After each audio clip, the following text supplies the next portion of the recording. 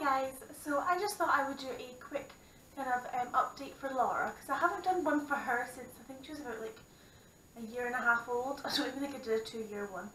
So yes, this is a long awaited update on her and how she's getting on. I'm currently filming this in what will be the baby's room. No furniture in here yet, so it's just basically dumping ground, so I can only apologise if you can see all this rubbish. Just now Laura is 3 years and 3 months old. Her birthday is obviously in December. So since last time obviously she's toilet trained, that's probably one of the biggest thing. She uses the toilet all the time.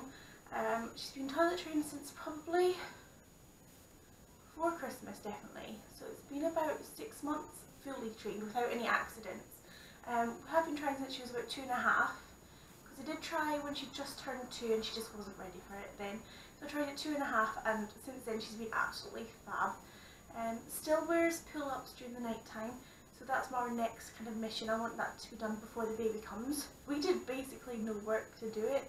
She just kind of got it herself really. We never used a potty, she just used the big toilet from the get-go because she didn't like the potty at all. So yeah, I might do like a video of how I potty trained even though I didn't do anything. But yeah, that might be a thing. Once we've mastered the night time, I think I might make a video. Her speech is coming on so much. Like before I was quite concerned that her speech was quite not delayed, like because obviously on YouTube you're following mums that have a child that's the same age as yours sometimes, and you can see them just speaking absolutely fluently, and I was like, oh my god, Laura's not like that. She's always been quite quiet and she didn't really speak much at all, but now her speech is just amazing.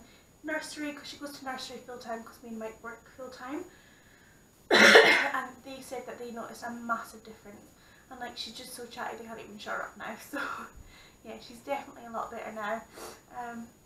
Obviously every kid develops at a different stage, but it did concern me, I'm not gonna lie, it did definitely concern me. But yeah, she's absolutely fine now and her speech is probably where she should be at this moment. So that's always a good thing. In the 3 to 4 years clothes, some of her clothes are 5, but that's just because I like to put her in lesser clothes and I don't know. That's just my personal thing. Has an amazing imagination.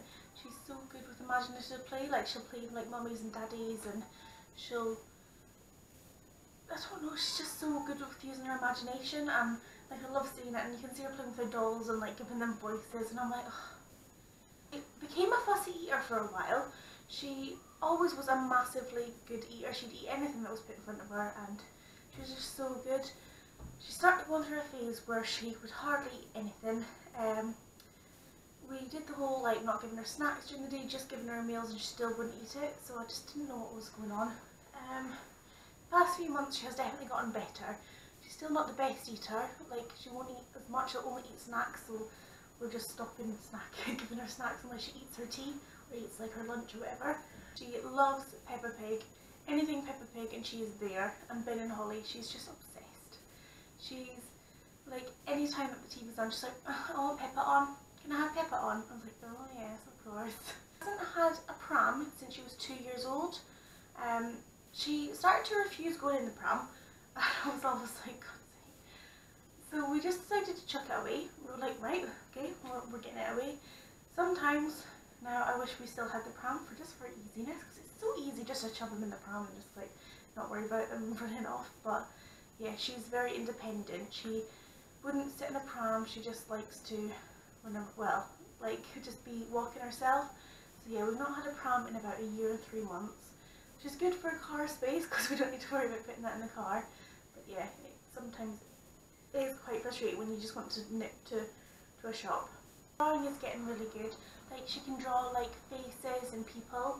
Obviously it's still like stick men, but it's getting really good. And she loves blocks.